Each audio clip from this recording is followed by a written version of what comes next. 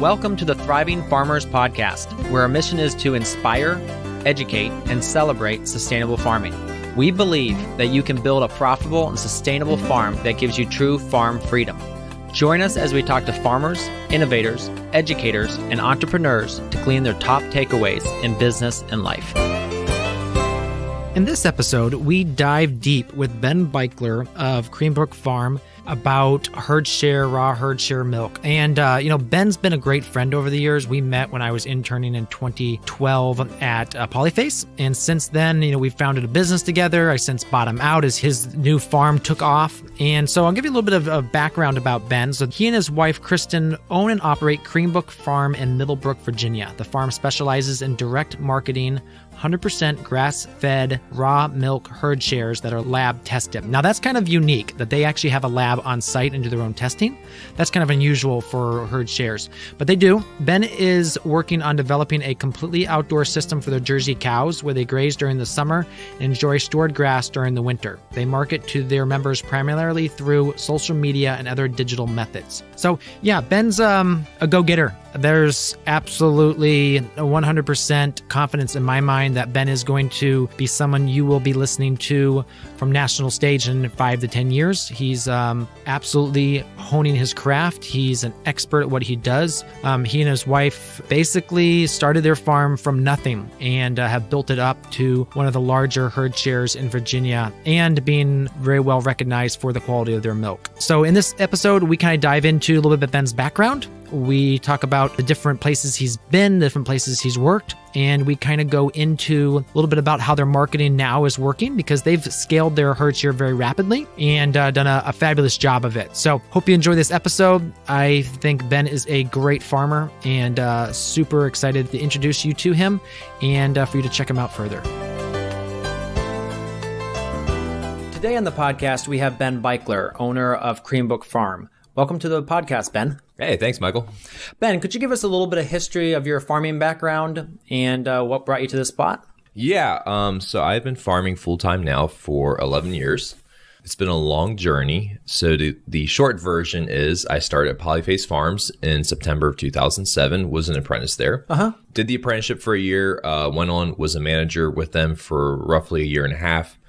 Over the next couple of years, worked kind of independently and also with Polyface sometimes, depending on the year and what was going on. And in 2012, struck out. Well, it was actually more like 2011. Started Creambrook Farm.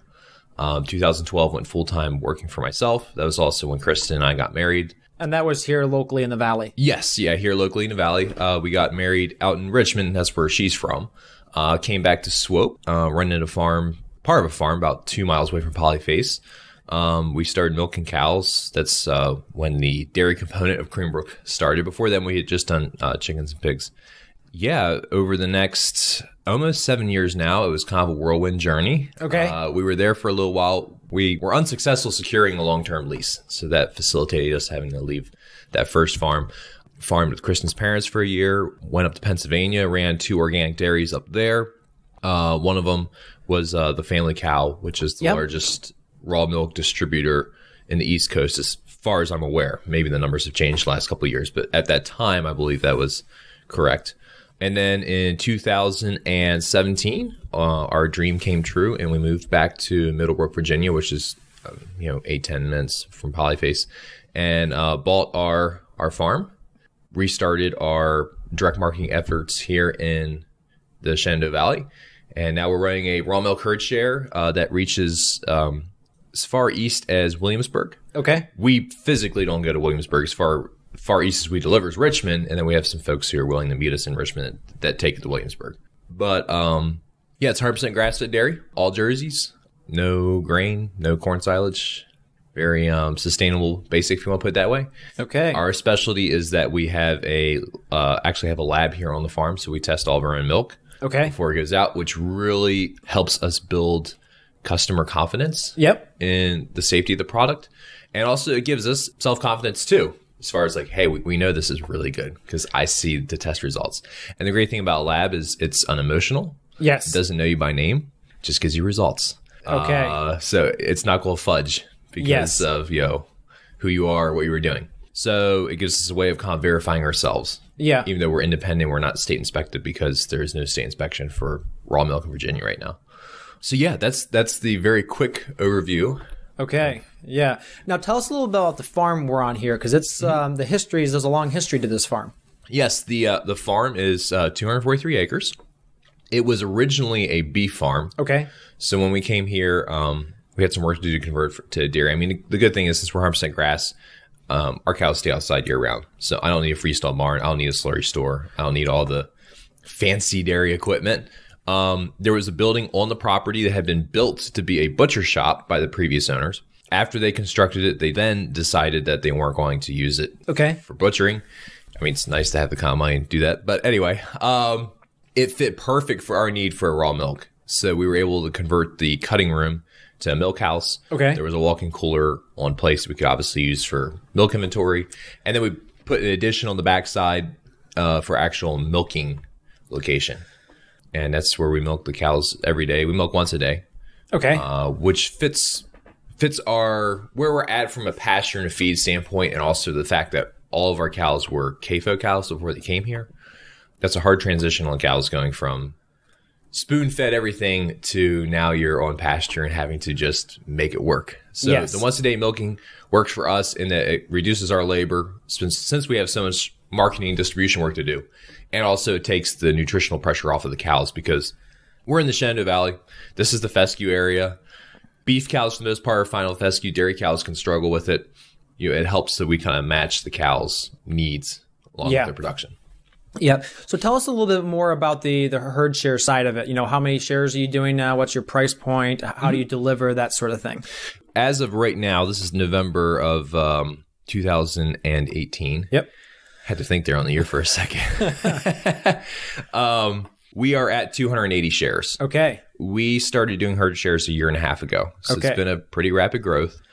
I guess to start with marketing, kind of what we've done with marketing is we've tried several different things along the way and kind of found what's worked really well for us that's brought on the majority of our growth is if you're trying to find the raw milk drinker, it's a very difficult person to find within the millions of people who live within the state of Virginia. Correct. So social media ads and other traditional venues, it's very difficult to reach that person because they're a small niche and they tend to maybe not use some of the more common communication. You know, everybody's on social media to a degree, but they're very hard to find. Like when you do ad searches and you're trying to like pare it down to what that person's looking for, you'll spend a lot of money and miss them is what we found. Okay. But what we have found is that the raw milk drinker is looking for us. Okay. So we have in turn worked really hard to make ourselves very visible. Yep. Very easy to find. Okay. So, Kristen has spent a lot of time on our website. We're very active on social media, both Instagram and Facebook, just posting on a daily basis, showing the cows who we are, what we're doing, getting our name within the local community. Okay. Kristen's done a lot of networking as far as meeting with other local farmers. Because the other thing too, in Virginia, there's not a lot of raw milk farmers per se. Okay. But we have a glut of chicken and beef producers. Correct.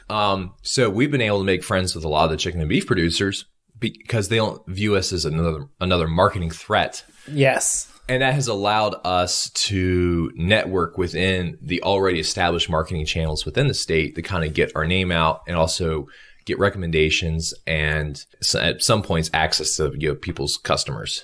Gotcha. To kind of like promote what we're doing and who we are. So just being very visible has been a big thing. And we also are very, very intentional to not be salesy. Okay. Like a lot of what we post, if you go on Facebook or Instagram and you simply look up at Creambrook Farm, you'll find us very, very quickly.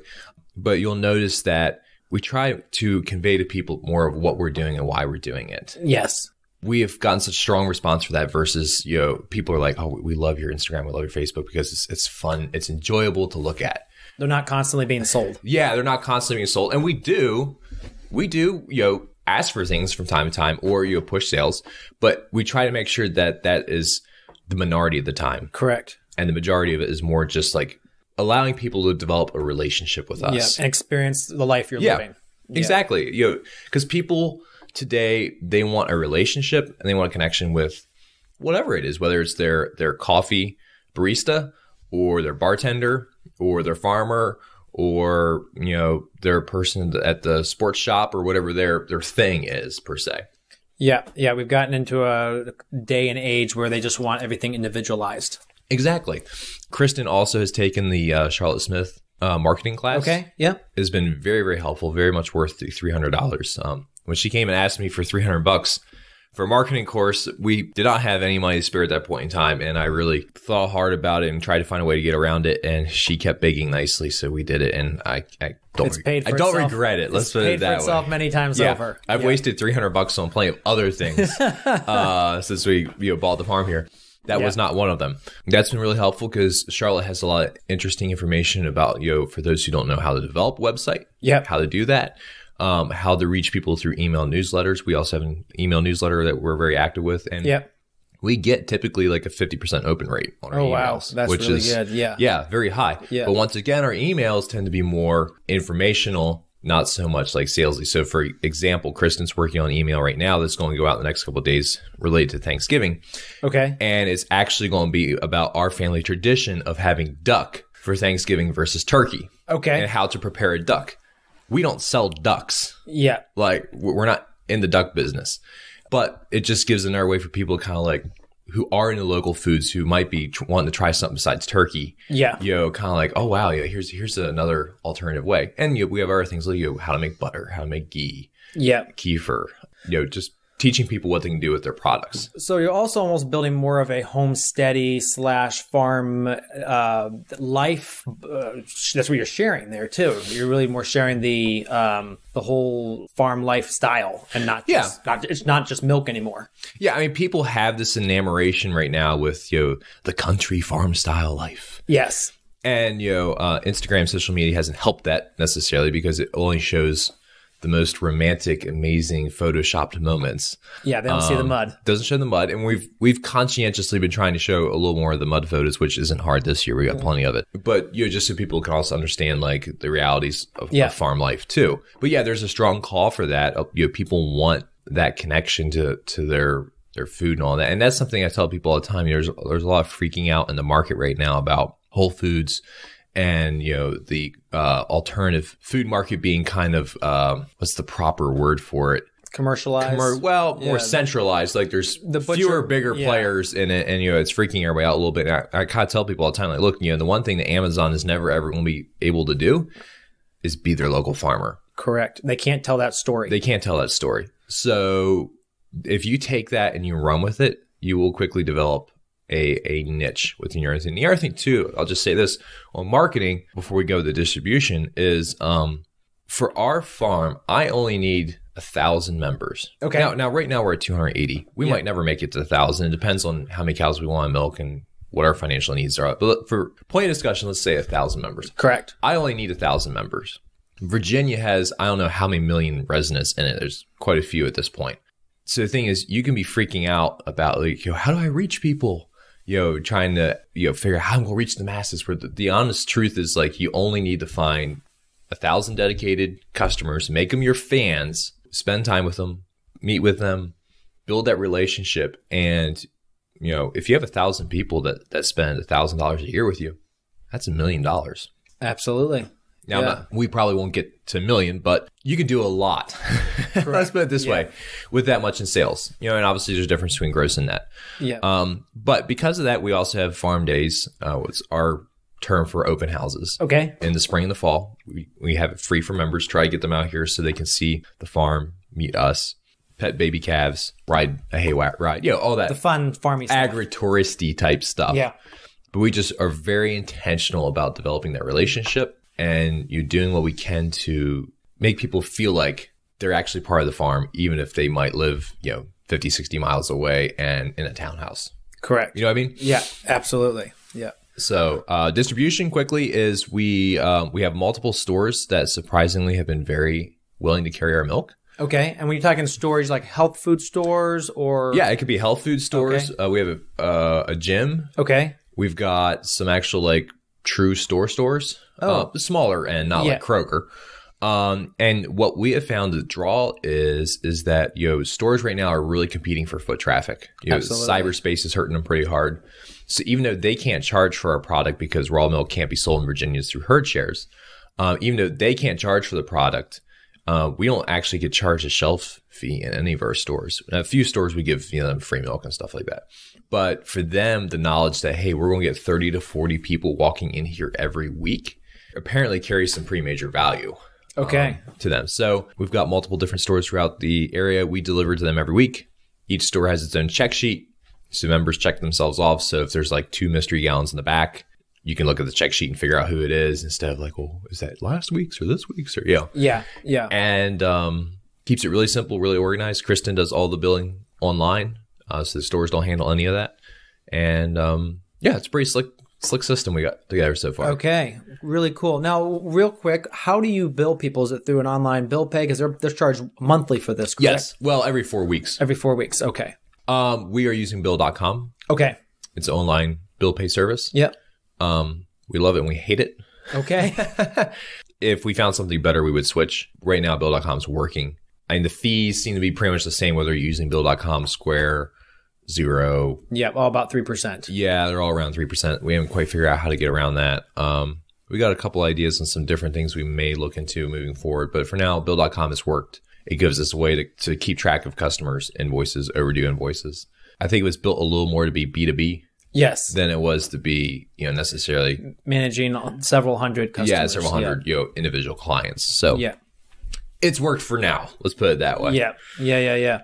Talk to us a little bit about how you got this farm, because this is a large farm, and of a lot of people, you're one that kind of has come on the scene and went big. And I think, a lot of that had to do with, you did a lot of research before you started this operation, and you kind of really made sure the numbers worked. It's a long story, but kind of the main points along the way were about 3 years ago, Chris and I were extremely frustrated with our career. We had done what is kind of popularly what most of the main speakers push for young farmers. We had done the apprenticeships, and we had done the mid-level jobs, and we had tried to rent land and, all the low cost of entry, low risk methods. Yeah. And while we definitely had some success along the way, we weren't able to ever get any long-term traction. Leasing can be difficult. Yep. Depending on who the landowner is, and also depending on the person that's renting. We're very frustrated with the fact that we hadn't been able to secure long-term farm land. And we started looking at some farms that were pretty nice to see what it would cost for us to get going. And we quickly realized that the amount of money we were going to pay in renting, and especially if you're in dairy, there's pretty infrastructure intensive. So it's a little bit of a different scenario if we're talking about beef or just turkeys or something like that that's on pasture. But if you're in something a little more intensive like dairy, we quickly realized the amount of money we were going to be paying on rent wasn't that far off of a mortgage. Okay. In a lower income area like New York, Wisconsin, Missouri, where land prices are a little more reasonable, whatever you define that as reasonable. So that kind of sent us looking for farm property. So, I was born in Maryland. Kristen was born in Richmond. We had gotten married. We had kind of farmed all over the place. We didn't have any strong, this is home. So let's spread the net wide. So I actually flew up to Wisconsin, looked at multiple farms up there. We identified one we really, really liked. Took Kristen up there. She liked it. Unfortunately, things didn't line up for us to purchase that farm. We gave it another shot, or the best shot we could. Following year, we went to Missouri, looked at a bunch of farms in Missouri. And while there were some things we really liked about Missouri, there was also some pretty strong negatives. And, that ended up us ruling Missouri out. The big thing with Missouri was land's cheap. Yeah. But you also get what you buy. Absolutely. There's not as many customers. Yeah, we couldn't direct market out there. And also the infrastructure was crumbling as far as support structures, supply companies, et cetera. And our goal at that point in time is the milk certified organic. So we're looking at a bigger property, bigger numbers. We weren't looking at direct marketing. At that point, Kristen and I had been involved in direct marketing. We had been at Polyface. We'd been at the Family Cow. These are both multi-million-dollar marketing companies. It's not that we hadn't seen it work, but we saw a tremendous amount of stress and pressure that comes with direct marketing. Gotcha. And as a young family, that was not appealing to us. And I had seen multiple different farms that had made very successful lifestyles and incomes for themselves as commodity farmers, but they just had to run their businesses and their numbers completely different than everybody else. You're focusing on low cost infrastructure, high return on investment, more pasture based operations. So we thought, well, hey, this I like farming. It's the whole reason I got into this. So why not figure out how to be the best farmers possible and make it work that way? So there was this farm that had actually been for sale for 7 years. It was for sale while I was working for Polyface. I mean, I drove past it thousands of times probably. Never really paid that much attention to it because it was 243 acres. And when it was first listed, it was listed for like $2.25 million. Okay. Wow. So this is 2007 when the market, right before the market popped. I think this farm listed like a month or two before it burst. Wow. So, I mean, you didn't even like think about it. Yeah. But at that point, I had worked for several multi-million dollar businesses now. I'd seen farming work on a larger scale. And I was like, well, let's go at least look at this farm just to like have a reference for what it would be like if we moved back to the Shenandoah Valley, because we always felt like this home connection here to a degree. Even though we aren't from here originally, we're like, let's give it a try. So looked over the farm. It checked all the boxes I was looking for as far as it was very pastoral, had good supply networks around it, good farming community around it. It's a beautiful farm. It's a beautiful farm. It is too. I mean, looks was never super high on my priority list, but it doesn't hurt. It doesn't hurt. This farm does have some like very show farm-ish characteristics to it, board fence, etc. So it's like, okay, well, if we're going to buy this, how do you swing at this point? It was now like $1.8 million. Yeah. Like how do we even begin to wrap our mind around that? And my net worth, I'm not going to say it over here on the air, but it wasn't a whole lot. So I had, while I was working at the Family Cow, I made a connection with Ted LeBeau with Kitchen Table Consultants. If any of you are looking for financial information, I strongly recommend you look up Kitchen Table Consultants. He was consulting for the Family Cow. I got to know him, and I realized that like the numbers end was kind of a weakness of mine. So when I left that job, I reached out to Ted and said, hey, Ted, is there any way you'd be interested in mentoring me? And by the way, Ted charges like for solo jobs like $300 an hour. Yes. Like he's almost on par with a lawyer at this point. Yes, he's expensive, but he's well worth it. Extremely well worth it. But don't think that you can't go work with his company because he has some lower priced people. Yes. Well, that's what I'm trying to say. If you work with him exclusively, like you're paying top dollar. But they've got a lot of really good team members who know the same information, can really help out at much more affordable rates. Sorry, Ted, if you're listening. Anyway, basically reached out to Ted. It's like, hey, would you be interested in mentoring me? And I was kind of like, there's no way he's going to go for this. And apparently I'd impressed him. And one time the Family Cat was like, dude, let's do it. Every week for 20 minutes, we'd have a phone call and we'd discuss things, or he'd give me projects to work on. Mm-hmm. Basically through Ted over the next 2 years, I got a master's. I got my MBA. Okay. I mean, I probably can't compare to somebody who has a true blue MBA, but like it was that level of, we're looking at spreadsheets. We're looking at learning how to build spreadsheets, something I had no idea how to do. Yeah, the cash flow. Building cash flow charts, looking at budgets, QuickBooks, all that stuff. So Ted saw that like I was a pretty dedicated student. I was paying close attention. I was watching my money pretty closely. I'd always been thrifty, so that wasn't too difficult. And he said, well, there's this organization called Iroquois Valley Farms out of Chicago. They purchase land for people who are farming in organic methods. You might be a prime candidate for their services. So Ted met a few people from Iroquois Valley, had some connections. So he made an introduction from me to them. And I pitched him this grand plan for how we were going to buy this $1.8 million farm and certified organic and milk cows for Organic Valley and all that wonderful stuff. To keep things within time constraints here. Long story short, Iroquois Valley and us went back and forth multiple different ideas and ways. We eventually put a deal together with them, also in conjunction with a local agricultural bank, First Bank and Trust, and also FSA got involved too.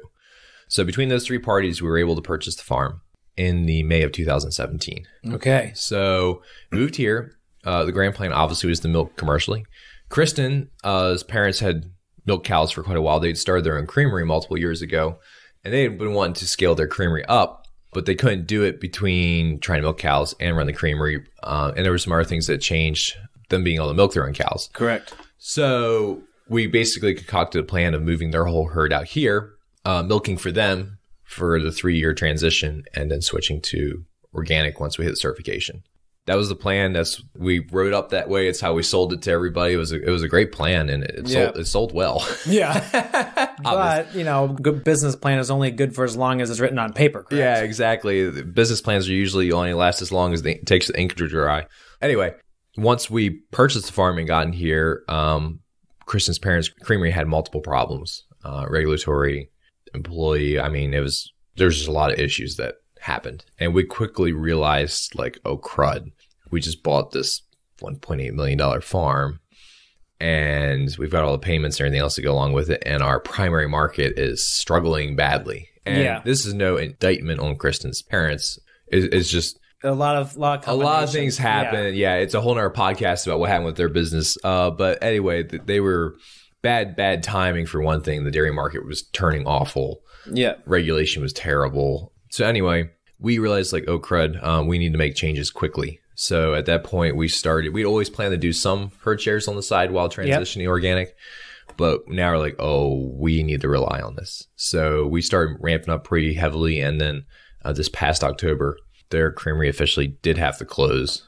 As a family member, very happy it did. As a business person, it's kind of a bummer. But fortunately, in the year and a half, it gave us enough runway that we were able to build our own market, that we're at a point now where if Organic Valley came to me and offered a contract, I'd probably say no, thank you. Yeah. Because we've got it figured out and we see a very, very bright future. Yeah. You've built a tribe of loyal fans now. Yeah. Yeah. Well, it's not completely built, but it's on its way. Yeah. And we've got really great foundation and things are heading in the right direction. So Iroquois Valley was really great to work with. They realized we were having some struggles, so they helped a couple different times with things. First Bank was very understanding. I mean, it helps to a degree. Dairy's awful right now. Correct. Yeah. So the rule of thumb is like if everybody sucks and you suck less, you're doing fine. Yes. So we were sucking less than most other dairy farmers, which is regrettable. It's awful. I kind of hate even using that example, but it played in our favor. Yeah. That even though we were having some struggles, the investors and money people looking into things weren't like freaking out. Yeah. Well, but they also knew that you had spreadsheets and budgets and all that to back it up. And you can show, this is where we are. This is where we want to be. This is the things we're doing to get there. And you laid out that success path for your business and you were chugging right along every single week. Yeah. Well, the first thing Ted and I did when we realized like, oh, crud, we're in trouble. Well, Ted wasn't in trouble. I was in trouble. We started building a 13-week rolling cash flow budget. So it was a live spreadsheet where you could put in your beginning balance and we would see, you could project our sales and our costs and you could see which way we were going. Okay. And that helped us make decisions because we quickly could see whether we were trending up or trending down. Yes. And if we were going either way, what adjustments had to be made. Correct. I don't really use that tool as much anymore now. Yeah. They're a little more established, but during that really critical time, having the ability to on a weekly basis, see which way we were heading really helped us with decision making. And once again, it really helps. And Kristen deserves a ton of credit for this. I know I haven't really spoke about her too much in this, but like she's really been the one that has headed up the marketing. Okay. She's extremely tight and thrifty like me too. We kept the house cold and didn't go anywhere that first winter. And, we just kind of tightened the belts as hard as we could and just toughed it out. Yeah. And we're still not out of the woods yet, but things are way better this fall than they were last fall. Yeah. And we just had a big sit down meeting with our bankers, investors and all that. And we could show it on paper and they were all very complimentary. Yeah. Which makes you feel good. Yeah. Yeah. Speak to a little bit, because I know you talked about, you were going to go wholesale. And now you look at the dairy market, how it is today. And I mean, conventional milk, what is it, $16 a hundredweight?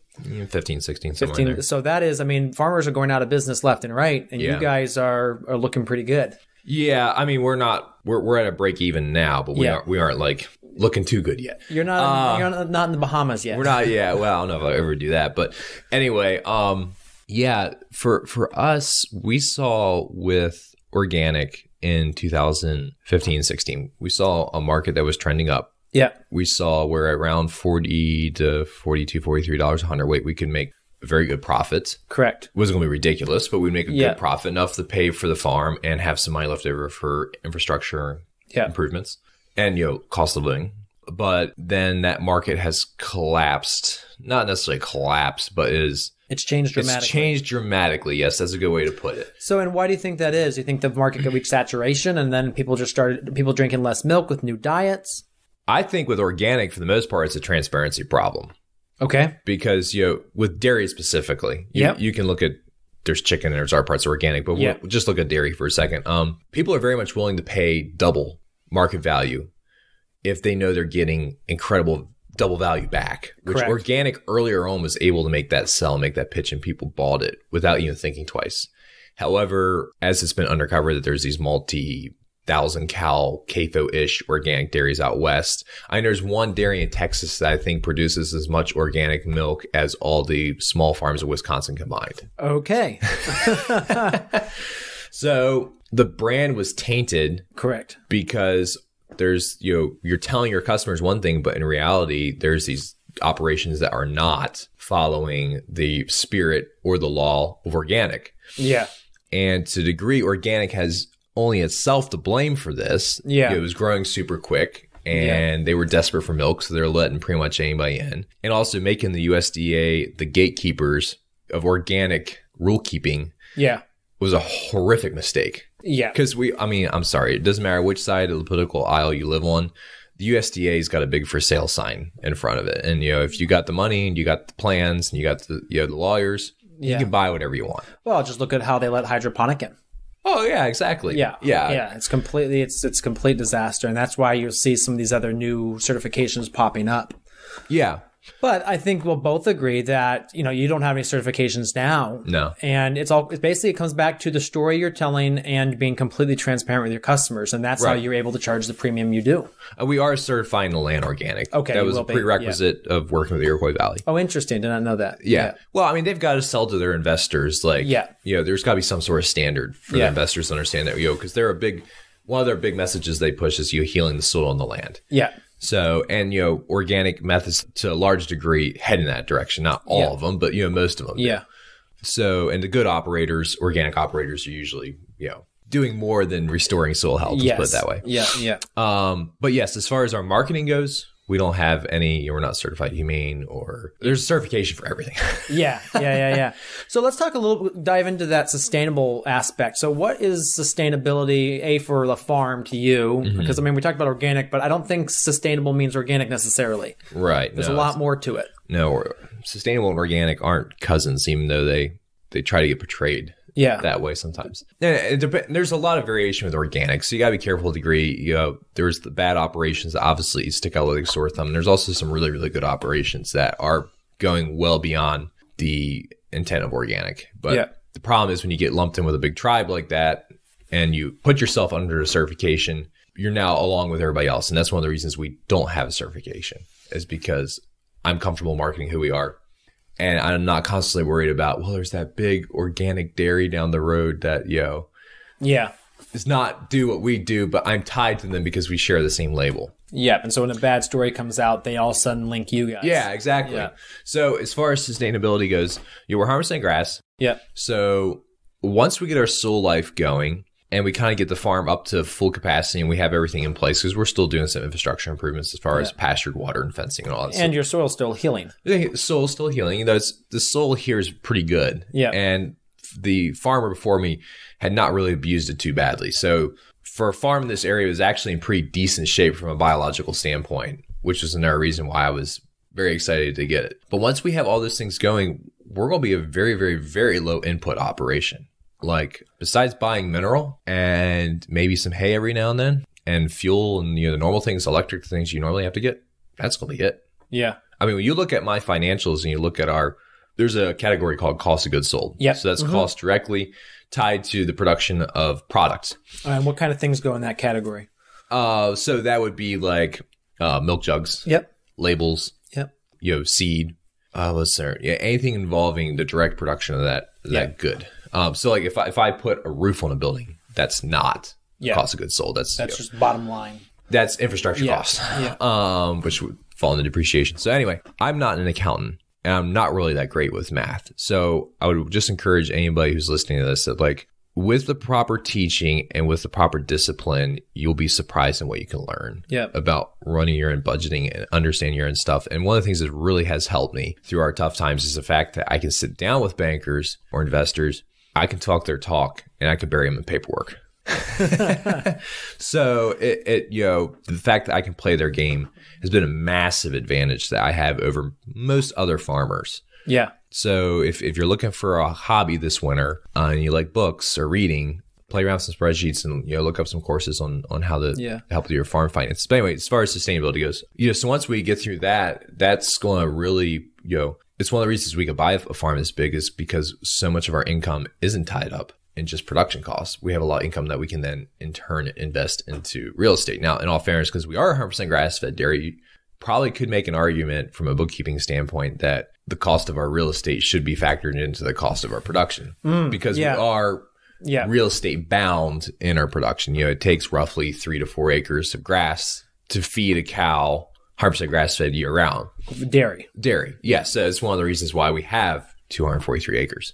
Yeah. Yeah, I mean, that plays into all that too. But yeah, I mean, I'm very excited about it because we're going through the initial startup costs now.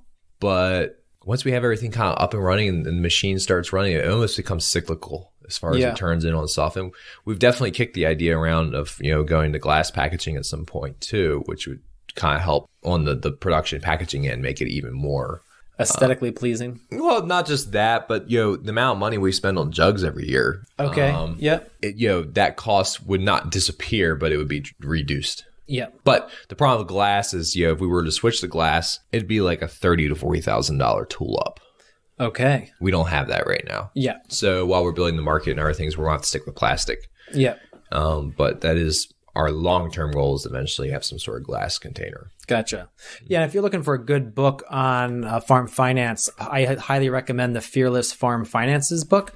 It's a great one. Ben, do you have any other ones you've recommended or read? I learned on the run. Okay, from Ted. Yeah, from Ted. He should write a book. If you get him to sit down that long, yeah. Yeah. All right. So as a farmer, there are endless tasks to be done. How do you make sure to focus and tackle the most important vital priorities? You have to be at peace with the fact that you're not going to get everything done. Okay. So Chris and I will sit down, usually Monday, we sit down first thing after breakfast and just go over the week real quick. Yep. Usually through a process of elimination, you pretty quickly realize what's not going to get done. Okay. So you have to pick what that is. So with farming, there is definitely a difference between what you think needs to be done and what should be getting done. So just having the wisdom to siphon everything along those lines is really, really critical. Okay. Because I know way too many farmers that, come July or August, they're like, oh man, we're a month behind. And it wasn't that they weren't working. They were. It's just they weren't working on the things they should have been working on. Correct. Because we all have things we love and things we hate. Yeah. And it's easy to work on the things we love. And it's also easy to work on the things that are urgent. Yes. Oh man, it's April 10th and taxes are due. Maybe I should work on them. Yeah. Yeah, you should go work on your taxes, but that also should have been done in like February. Yes, that should have been prioritized differently. Not like while you're trying to plant. Yeah. We have a firm rule here now that like any bookkeeping related thing has to absolutely be finished before May 1st. Okay. Because I can do maintenance on books through the summertime, but having the time to actually sit down and work on budgets and make cash flow sheets and do all that stuff during the summertime, it's a joke. Yeah. It's just not going to happen.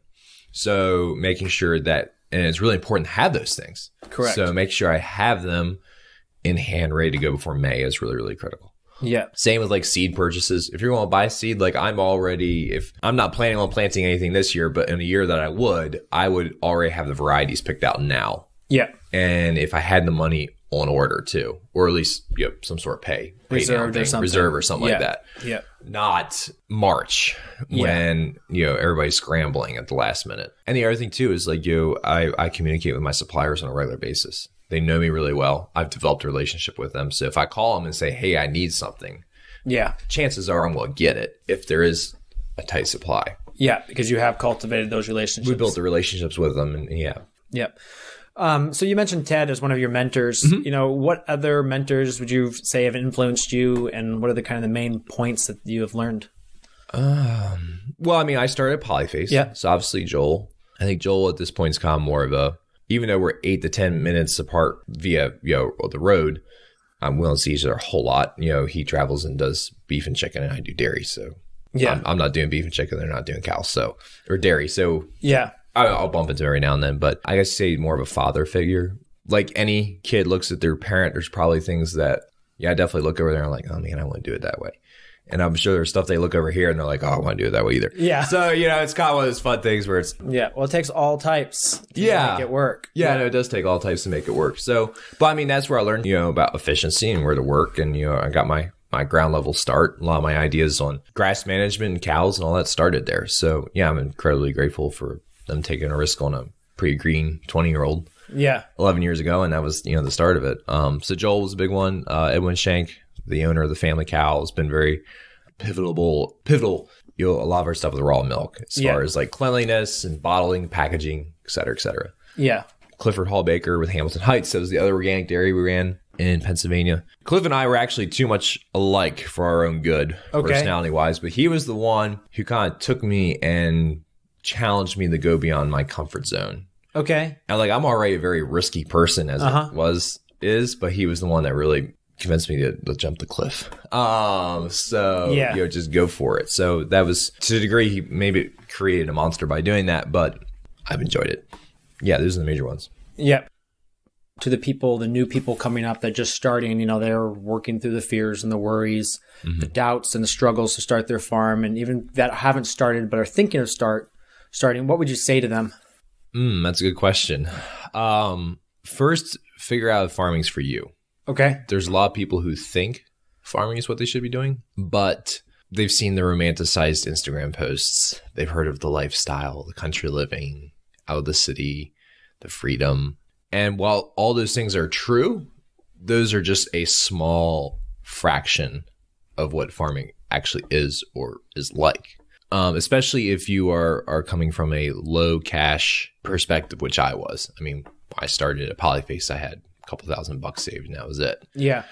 Apprenticeships and internships are great because it gives you a way to dip your toe in the ocean without getting in completely wet. But you eventually are going to have to dive in. I know so many people out there who are trying to farm or do stuff, and they're waiting for their ship to come in or for the stars to align or whatever metaphor you want to use. And that very, very rarely happens. And when it does, it's usually because somebody's been working really hard for it for like 10 to 20 years. Yeah. And you just so happen to be there when their boat came in. You're like, oh man, he's so lucky.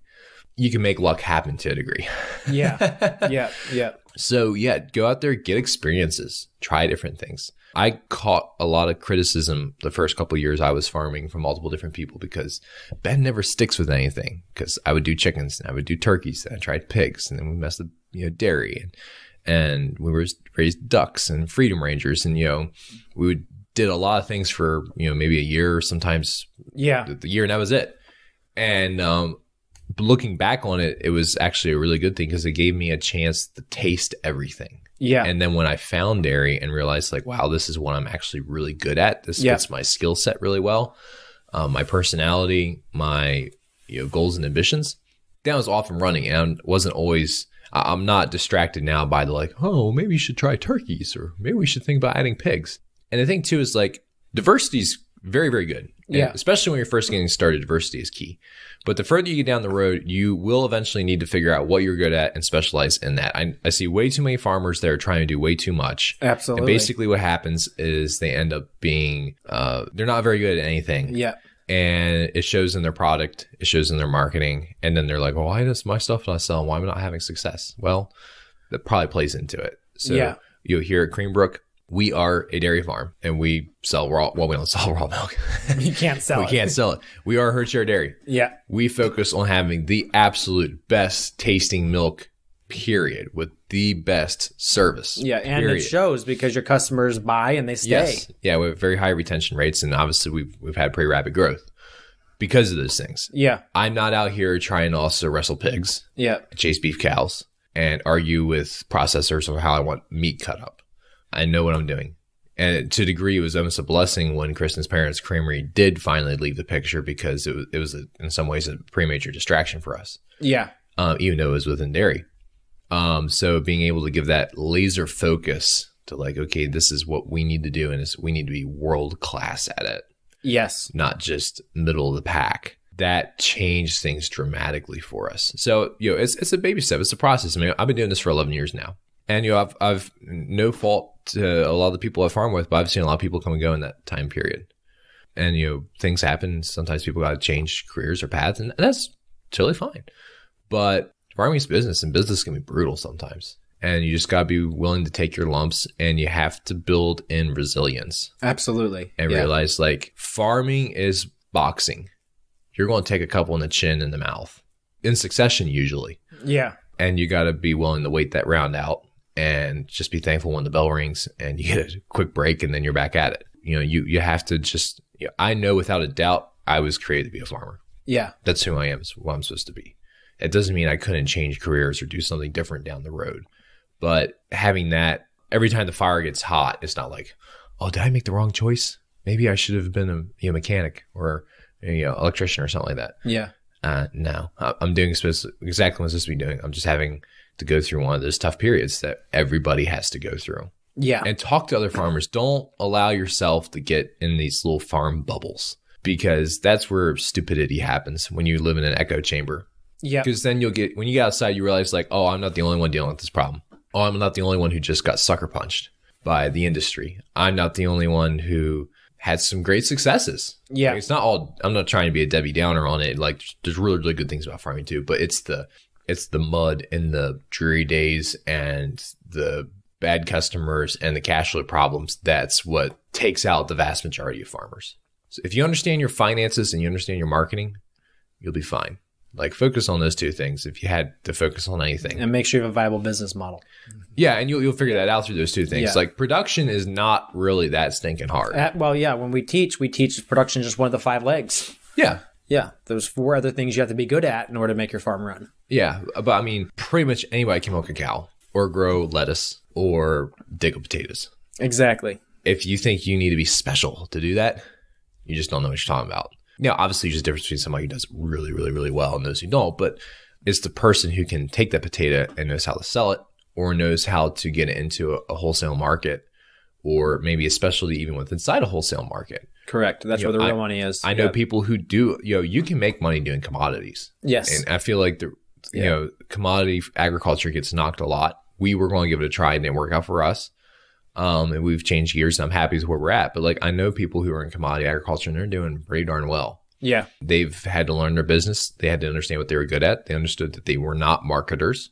Yeah. They knew what their strengths and their weaknesses were. And they tailored their farm and their business to their strengths and weaknesses. And, it worked out. Having come from Polyface, I've seen so many people that are like, we're going to do the Joel Salatin model. And then they come back in a couple of years like, it doesn't work. Well, it's not that it didn't work. It's that it's Joel Salatin's model for Joel. Joel knows what Joel's good at. Yeah. He's also, I think, aware of what he's not good at, and he tailors his business accordingly. And you're not Joel. So if you go out there and you try to carbon copy his model, unless you're one of the very few rare people that share the same exact traits he does, you're going to fall flat on your face somewhere along the line. So you have to take your business and tailor it to, I've tailored my business to Ben Beichler and I understand what I'm good at, what my wife's good at, what we're not good at, and we're having to sub that out. Yeah. And we've both seen farms that try to do the whole Joel thing and then just, again, as you said, fall flat in their face because they're not Joel. Exactly. And I'm not trying to say like Joel's some ultra human special person. He's just incredibly smart at what he's good at and knows how to channel it. Yes. All of us have talents. Everybody has talents. We've all got weaknesses. So as you're going through the starting part of your career, it should also be a period of self-discovery. Yes, absolutely. Of like, what are you good at? What are you not good at? And if you're not good at something, that's okay. Don't like beat yourself up over it. Like, I am not a crack mechanic. Yeah. I maybe could be if I put the time in. I don't have the time to figure it out at this point. So I have to figure out how to shoestring things or bring in people who are smarter than me to work on it. We're going to get part of the house roof redone here next couple of weeks. I mean, I could go on YouTube and figure out how to put asphalt shingles down, all that stuff. Yeah. Reality is I don't have the time right now. And quite frankly, for the amount of money I would save, it's just better to have somebody else do it. Correct. Yeah. So sometimes you get in these homestead circles and they're like, you got to do it yourself or you're a failure. Sometimes failing is being a success.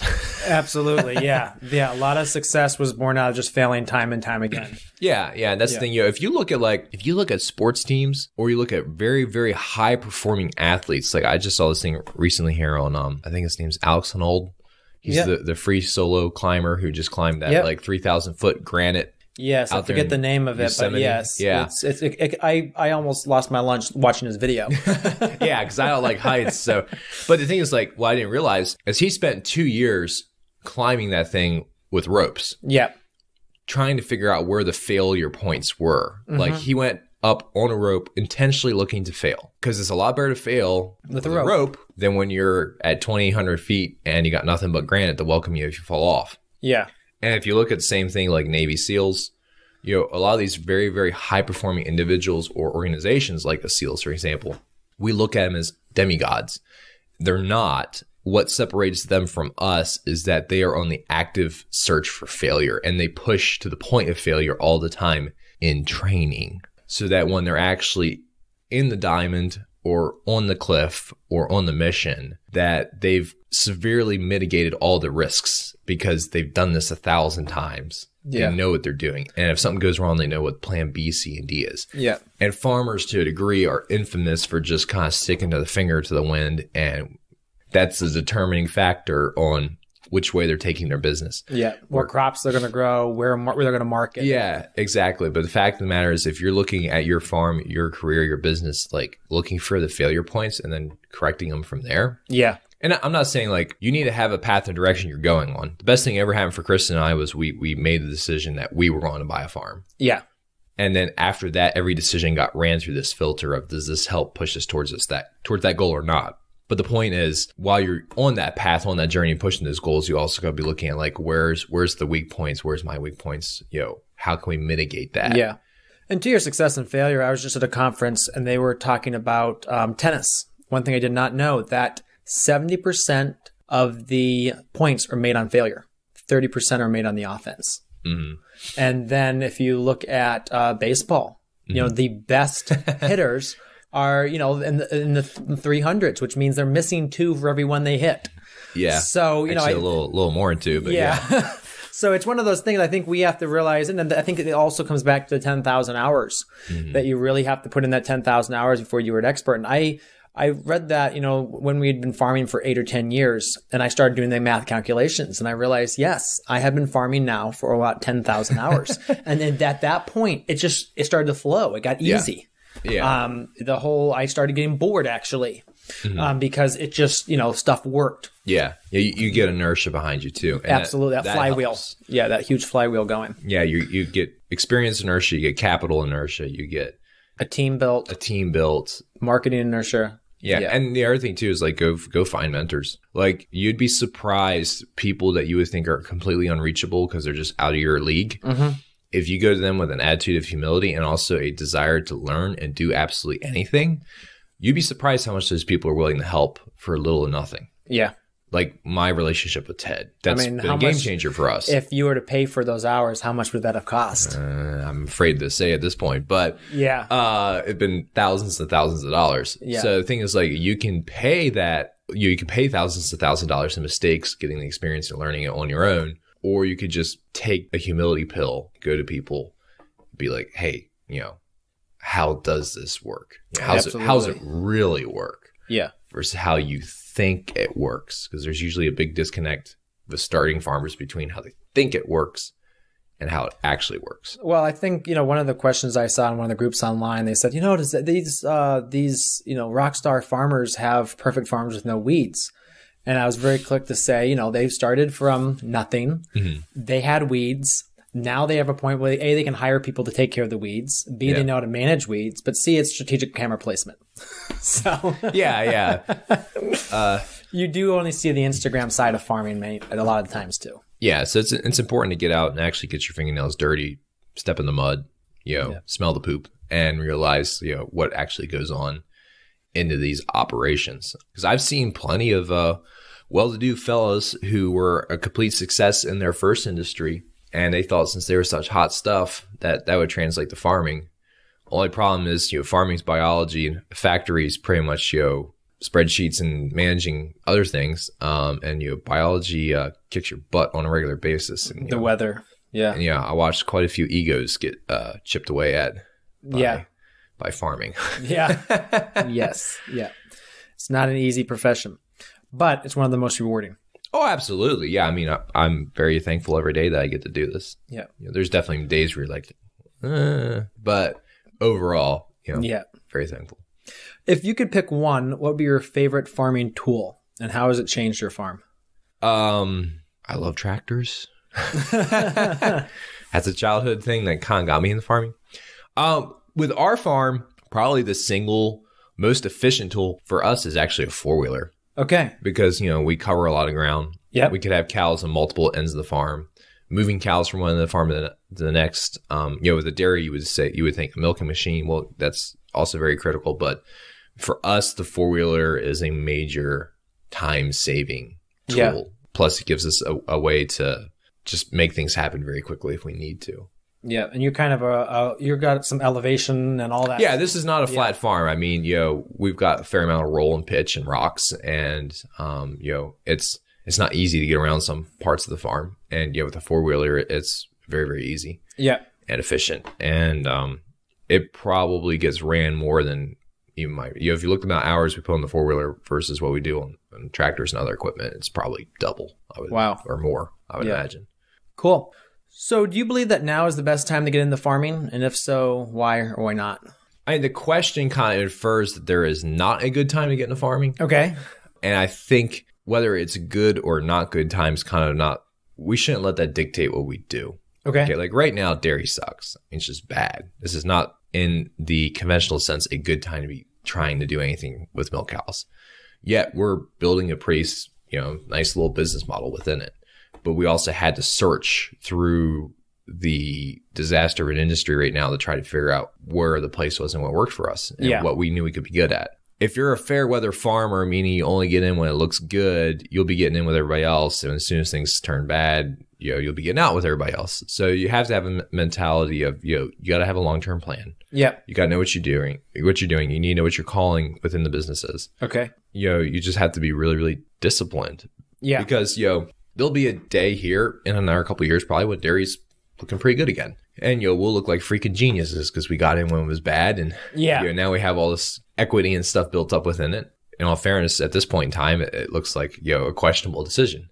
But we also have to be realistic about the fact that, the legality of raw milk could change. Yeah. Dairy might not be our long-term future. So we also have to, we're totally committed to dairy, but we also have to be realistic about the fact that we don't control the market entirely or regulation, and things could change, and we need to at least have a little bit of a backup plan.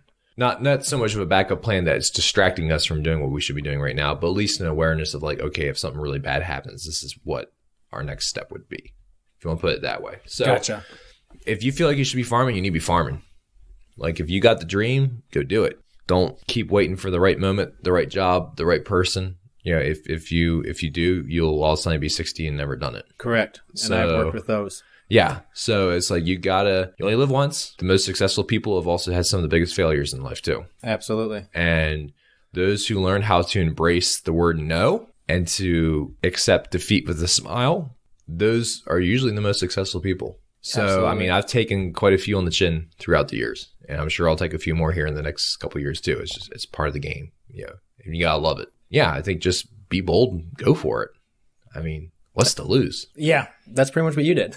Well, yeah, no, we burnt the bridge and went all in. So, I mean, I don't advise jumping in, at one point, $1 million purchase. A couple of years in, I was almost 10 years in at that point, and had multiple very smarter than me people looking over my shoulder, giving us advice and counsel on what to do. So build a support network. Absolutely. Be invaluable when you need them. Yeah. Well, Ben, thank you so much for being on the podcast. Yeah, you're welcome. It was fun. So there you have it, another episode in the books. So I'd love if you would hop on over to iTunes and leave us a rating and a review. Those mean everything to us. We love to hear what you're thinking. If you have a podcast guest that you can recommend, please pop on over to the Thriving Farmer Podcast website and leave us a review. That's thrivingfarmerpodcast.com.